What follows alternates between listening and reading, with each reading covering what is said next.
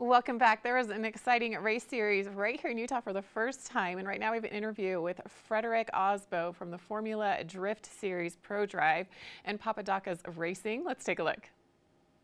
I'm Fredric Aasbø, driver of the number 151 Rockstar Energy Drink Toyota GR Supra here in Formula Drift. I've driven for this team for 11 seasons now, and I'm starting to know him pretty well. Steph, the team owner, is awesome.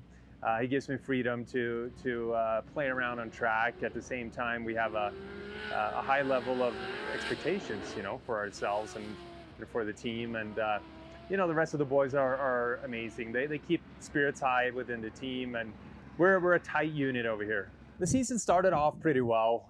We got a 4th place in Long Beach after I put our opponent Matt Field in the wall. That was not ideal. But we got back on track in Atlanta with a win. Couple solid finishes following that. Then a little bit of a slump where I got into my teammate Ryan Turk before I drove myself off the track, or into the wall, I should say, in Seattle. So we're definitely looking for a little bit of a revenge here in Utah, and we want to get back on the horse and put down a good result here. So far, the season highlight has been that win in Atlanta. We were on rails. We had a lightning quick car. I love that track.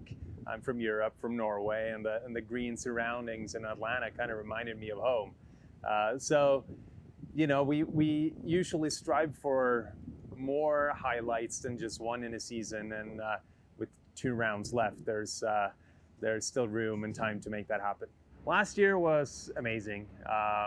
We won a championship, and it was the hardest fought title I've ever been able to pull off. And there was something about the hunger and the drive and the will to go the extra mile within myself and within the team, and with the car set up, everything just lined up. And sometimes I find myself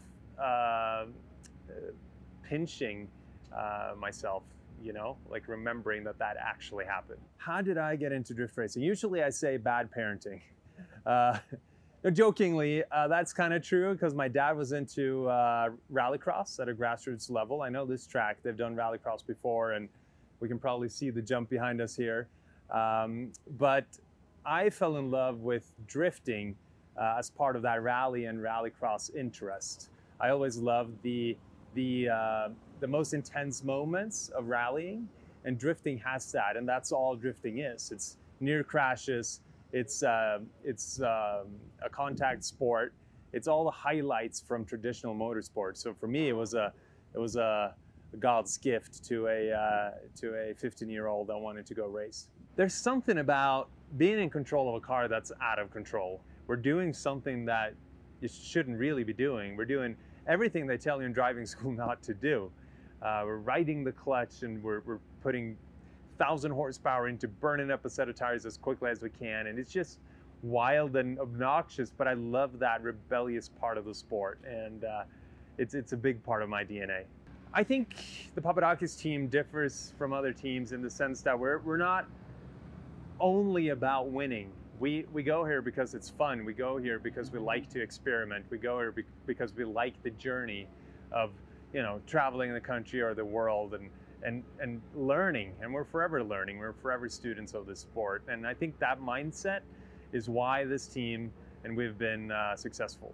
So I've been to Utah one time before. I went to Park City. That was super cool. First time seeing an actual Olympic ski jump here in the US. And just the nature, the kind of diverse scene here. Obviously we were here at a beautiful track, but you can go into the mountains. I know there are lakes. We're dead smack in the middle of lots of cool things you can do. So I'm definitely coming back to Utah. I'm present at all the major social media platforms, currently building my TikTok. So search for Fredric Aasbø, that's Aasbø with a double A, and I'll see you there.